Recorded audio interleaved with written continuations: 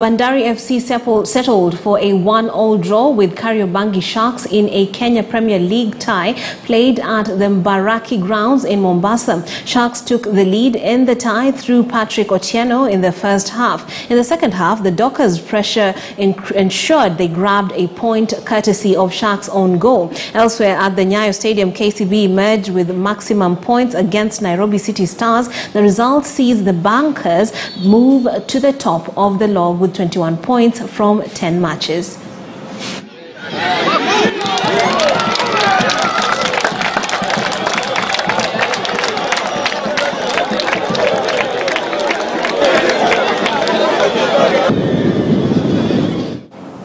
Now, the 9th edition of the Mombasa Open Tong Il Modo Championship is set to take off on Saturday.